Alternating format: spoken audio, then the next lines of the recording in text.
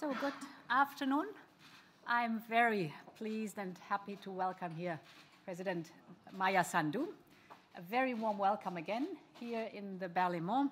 We had during the last weeks and months intensive talks, several meetings, phone calls, in particular about the gas supply crisis in Moldova.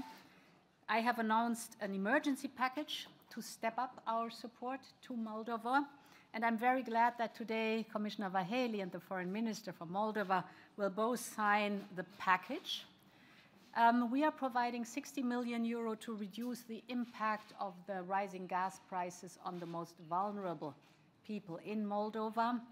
I am, of course, also looking very much forward to our discussions, which we will have this afternoon at the Eastern Partnership Summit. And there we will not only address these topics, but also, of course, other topics like how to fight the pandemics, but also the tension in the neighborhood and our economic and investment plan for the region of the Eastern Partnership. So very warm welcome, dear Maia. Good to have you here. Thank you very much. Thank you, Madam President of the European Commission.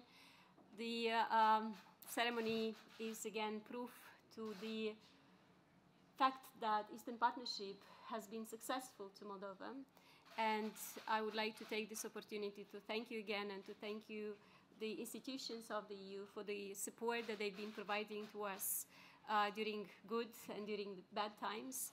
The EU support is very important for our development agenda. The EU support comes as solidarity, help, when we badly need it, and the energy crisis is such an example. And the resources, the support that we're receiving today is going to go for the vulnerable people, for the people with low incomes.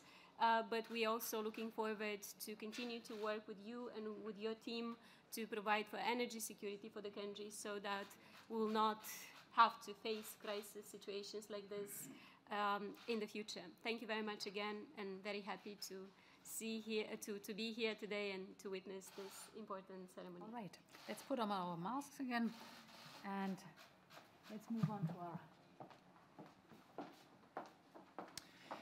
Excellencies, ladies and gentlemen, we will now witness the signature of the State and Resilience Building Contract for the Republic of Moldova. Deputy Prime Minister and Minister of Foreign Affairs Nicu will sign for the Republic of Moldova. Commissioner for Neighbourhood and Enlargement, Olivér, will sign for the European Commission, and the signature will be witnessed by Her Excellency Maia Sandu, President of the Republic of Moldova, and Her Excellency Ursula von der Leyen, President of the European Commission.